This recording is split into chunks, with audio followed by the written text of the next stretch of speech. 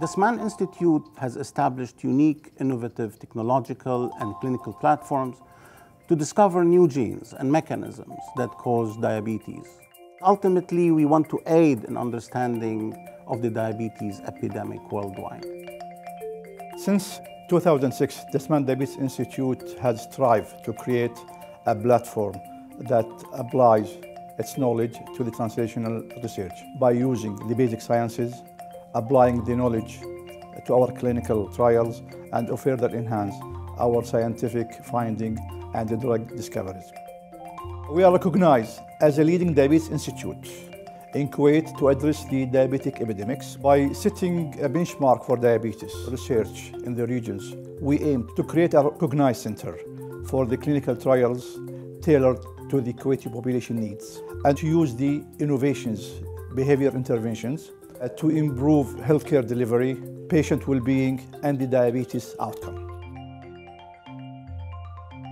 What is really unique, we have the translational research that's going from the bench to bedside and back to the bench. We have the integrated service here where we closely related to our colleagues at the basic science, that's the genomics, the proteomics and lipidomics. This is really unique center where we have the multidisciplinary team integrated within the clinical service.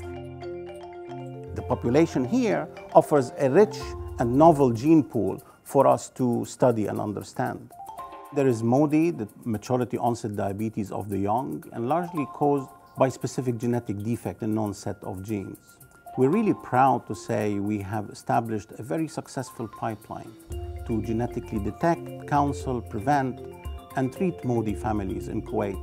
And we do offer this well-established pipeline to our colleagues in the region and worldwide.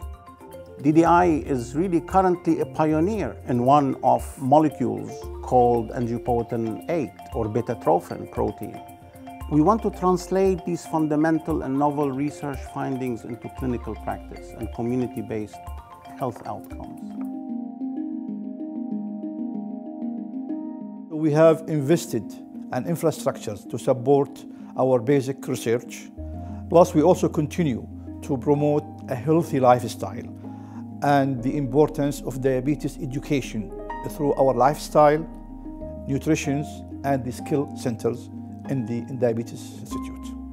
From the research projects, I benefited a lot. I've been struggling for many years to control my diabetes, blood pressure, weight, but it was only with medication, so I didn't notice any change.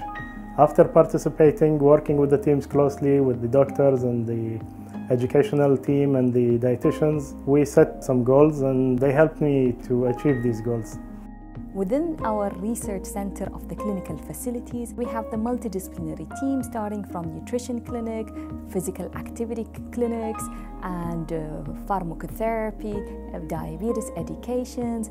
And we have also the full activities and facilities of the radiological centers. So we have the CT, MRI, DEXA, and many of these protocols now are integrated for both research and the clinical services. We have many nutrition projects that's going on in Dasman. We host the dose adjustment for normal eating, that's the DAPHNE program, and that is the structured type 1 diabetes education program. Kuwait is the only center out of the Middle East, and Dasman is the training center for the Middle East.